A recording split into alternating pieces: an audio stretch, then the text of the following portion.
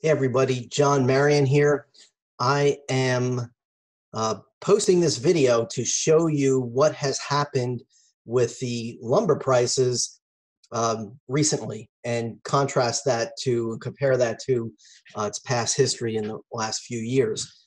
So you can see from this chart that I'm sharing here that this is a one-year chart, lumber prices. This is, I think, for 1,000 board feet. Yeah, so for these prices are based on 1,000 board feet of lumber. And you can see basically it's $400 per 1,000 board feet. Dip down to 300 there, it looks like in March of this year. So that's when things, because for coronavirus, things slowed down and virtually stopped for a short period of time. And so lumber prices hit a somewhat historical low in the recent past, and then kind of came back to where it was, and then it has just shot up in July, and then this month in August. Anyway, in August it shot up like crazy, and you can see tonight from 600, basically went from 400 to over 900 per thousand board feet. Now it's back down to like 600. So it's coming down. It will come down. I think when it was at a high, I'm speculating about this, but I'm sure there's very few builders that went out and bought lumber when it was that high. Really, everybody just stopped buying lumber. I think it was the speculators that were probably trading commodities and futures and all that kept pushing it up and pushing it up and pushing it up, so to spike that high. It wasn't builders, snatching up lumber to build homes. I think they really, what I experienced in my market is the builders just stopped. They stopped buying lumber and putting lumber orders in, knowing that it would come down because it was a ridiculous spike. So anyway, it's back down to 600. And if we look at a chart, I think the 5-year chart may show this. Let's see. Well, okay, it looks like it's working now.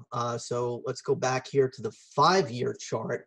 And you can see compared to the 5 years, how significant this recent price to over $900 is compared to the previous spike, which was just 2 years ago in May of 2018. It spiked up to $600. So, looking at this chart, looking at a 5-year history, it wasn't, bad to assume that the price would fluctuate between 300 and 600. And about $400 is kind of the average, and maybe less than that. And then when it went up to 500 or 600, it was normal to think, okay, we're kind of reached a spike, and then it just shot up to 900. So I just wanted to show you that because the historical spike is just incredible. Now here's a 10-year chart, and you can see that spike in 2018 again, and compare that. So we are in times now that are just really historical for the price of lumber.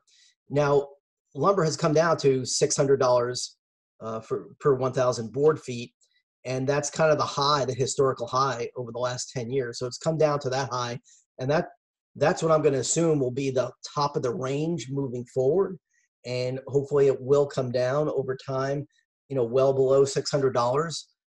Let's look at a 25-year chart, and you can see even more how dramatic this is over 25-year time period. So I would expect that lumber would come down to less than $500, and if it went down to 200, that would be again a pretty historical event. So I'm going to guess that 500 or less is something that may happen in the near future.